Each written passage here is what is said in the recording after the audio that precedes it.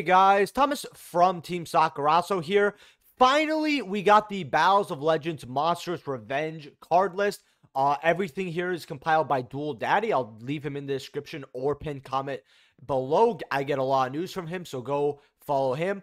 If you guys enjoy these Yu-Gi-Oh! News videos, make sure to smash that like button. I also have a market watch later on today, looking at some of the cards that are reprinting, because some of it's actually pretty cool from what I've heard. If you guys are not subscribed, hopefully today's day earn your subscription. We're almost at 4,000 subs. Thank you to all my YouTube channel members. Consider being one. If you're buying any cards off TCG Player, please use my link down in the description below. Helps out the channel to no additional cost to you. And we're going to get right into it here. So, very quickly, Lovely Labyrinth is in here. So, this is where we're putting her. I thought they'd just put her in the tins like normal. I didn't think they'd squeeze her early, but I guess they did. But we're going to get right to it here. So, we have some old Legacy Fusions here. Some of the pendulums we know. We got Tri-Edge Master, which is a really, really good card for synchros here, which is great. Now, we have a lot of anime-only stuff. I think this is like one of the new Elemental Hero Flame. I think this is the alternate art for Flame Wingman or something like that. But the biggest thing here is we get duality. And there's going to be a Dragoon buyout. So if you want your Dragoons, go get them now, because you literally, if you have a light spellcaster on, like the field, for example, you can play Duality, and that's a Dragoon in any deck, right? So, oddly enough, if you're playing Prophecy, I think Priestess is a level 8 light, if I'm correct. Maybe it's a Wind, but you can use it for that. But there's a lot of other cool combinations. For example, Herald of the Arclight's going to get bought out because of this. Remember, Market Watch later today, overviewing some of the cards that you can use with Duality. But yeah, if you got your Herald of Arclights and your Dragoons, like I told you, yeah. Duality, I can see this being a big money card here. Now, on the next page over here, we got some of the spiders here, which is like kind of weird that we're getting them, but not bad. We've got the War Magus here, so I know some people like that. The Volcanic, well, first of all, we have the Sky Striker secret, which is pretty awesome to see. That's why we got the Engage too, I believe. And we also got Volcanic Show here. Now, this was a super originally, or not originally, but in Speed Duel 5, and that was our only holo version besides Ulti and DT. So, it's really good that they're reprinting this as an Ultra. Very good pick. We have the Dark Arm Dragon also as a 25th. 25th, I'm cool with that, but I'd rather just spend my money on a Ghost. Aratama, I said this is either going to be thrown Monster Revenge or as a super in OTS 22. I thought OTS 22 more. Looks like I was wrong. Quick Fix here as a 25th is odd to me. Whatever. Ibli over here as a secret. We already knew that, but great pick. Photon Vanisher. I think it's cool that even though I don't like photons, they're giving the card that is good an ultra reprint, especially because this was a little bit of money. We already knew about Nessie, which was good. Mathematics Sigma, very good pick. That's a money reprint here. Some upgrades to the Punks, which is very cool. I think they should have gave, well, the Zet Ame from a Super Ultra is fine, but I'm surprised they didn't put this as like a Super in OTS. Fox, we already knew, and all that, very good. We already knew about the Brave stuff. All that. We already knew about a good amount of the Punk stuff, which was great. We also have Sprite Carrot here as a ultra rare. So instead of, giving all this stuff OTS supers in and out, they're just going to throw an ultra of this for the Sprite players. I think that's very cool.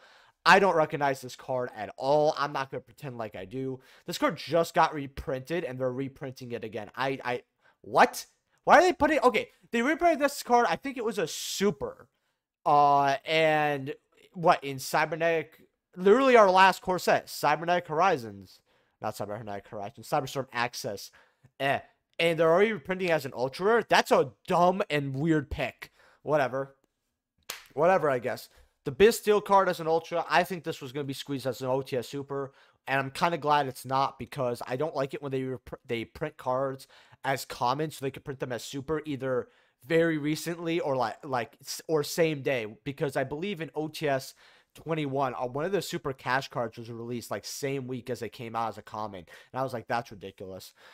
This card is an old fusion out of Lightning Storm that got bought out, I think once, maybe twice, but I think once as a weird super poly target. I guess they're just reprinting it here. It's gonna look cool, but it's gonna be like 10 cents. But yeah, some very good reprints here, absolutely. The next page here, Junk Archer for Edison is a 10 out of 10 reprint. Now, I don't really see this card in Edison, but this card was hitting over $25 for a very long time. Great reprint here. Amazing Dragon as a secret is going to look amazing. I have CRs, but it's going to look amazing. 10E needed a reprint for a while. Card was always above $10. Very glad to see that, okay? So for these synchros, good reprint, amazing reprint. It's fan service reprint, which is fine. We got Madolche Queen Tiramisu as a secret rare. Now, I cannot wait to own this. But what makes me so shocked is the next pick. But you guys know Madolche Queen Tiramisu is my favorite XYZ in the game. This card needed a reprint for a long time. They always, like, slowly put Madolches in reprints. Like, we got some of the reprints for Madolches in 2020 in Dual Overload. And we're like, wow, they should have put Tiramisu and some of the other cards in here. They finally did, and they kept doing it. Like very slowly, and they finally gave us Tiramisu. Great reprint. Number 92, Heart Earth. Now, the reason I didn't like Battles Legends Armageddon, which is an old set now, is because they put C92 and not this card. Why they waited basically over a decade, people, to reprint this card, I have no idea. But good thing it's getting a reprint. 10 out of 10 reprint here. Like, is this going to help sell a set? No. But at this point, having a number card that hasn't been reprinted is just wonderful. The Jin as an Ultra is nice. Old rare that keeps going up. Thought they'd make it a super, but I'm cool with it here. Herald of Pure Light got bought out before, so that's cool. Dude, if they made this the 25th, I would have screamed. I would have loved that. Ultra 72. I don't know if this had a reprint or not. Dante's Secret in 25th. We already knew that, but cool. Then we got Ptolemaeus as a 25th. I don't really like that much, but whatever. They didn't put Trevor here, which is really odd to me. They put Zeus here, which is good.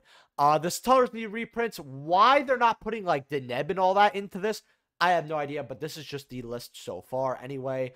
I'm just making sure. They didn't put anything, like, noteworthy that I skipped here, like Deneb or anything like that, right?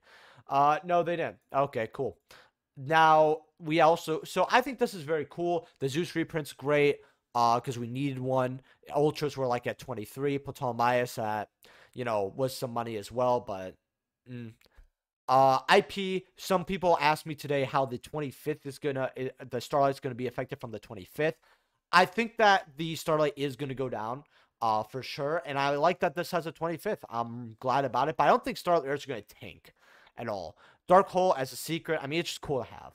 I remember, like, Legendary Collections were always liked. It's gonna be cute. It's gonna be, if this is like 25 cents, it's gonna be a good dollar penny stonk. Terraforming as a secret rare, love it. Love it. Kaiba put this as a secret rare. Now we have this as a secret. Good. Dimension Fissure needed a reprint. Macrocosmos got one, so very good. Super Poly, they're squeezing another secret reprint out of this. I think this card's going to get hit soon. I really do. They're squeezing a little too many reprints here. The Book of Eclipse is cute, but too late. You have the Skysticker Engage alternate art. We knew this, and it's also a 25th. If I get a 25th, I would definitely play one and then one original. I would definitely do that. But I might just try a secret and an original. Mathematic Equation, good reprint. We already, right, very good as well. They put this as a 25th, which is, like, odd. But, okay. Then you kind of have some of the other cards as reprints from the, I actually don't even know what some of these are, but I know these were in the same set. It was Grand Creators. I think these were more adventure cards, but you just don't use them unless you're playing pure. But I guess it's cute. You have the Sprite Smashers as an ultra instead of a common. That's cute. Putting Macrocosmos here again, cool. You got Welcome Labyrinth, cool, and we already knew this was going to be in here, though. And we got Thunder Discharge. I don't recognize this card at all, personally, but hey, so far, great set. It's got a lot of good reprints. Like, it's got a lot of great reprints for older players, middle, then recent, and that's what it's all about. The 25th, I think, could have been a little bit better, but I mean, you know what? I'm going to be honest. I'm mad that Madolche Queen Tiramisu didn't get a 25th. I mean, they're giving very, very stupid things 25th. Like this. They're giving, what else, a 25th? This was very dumb.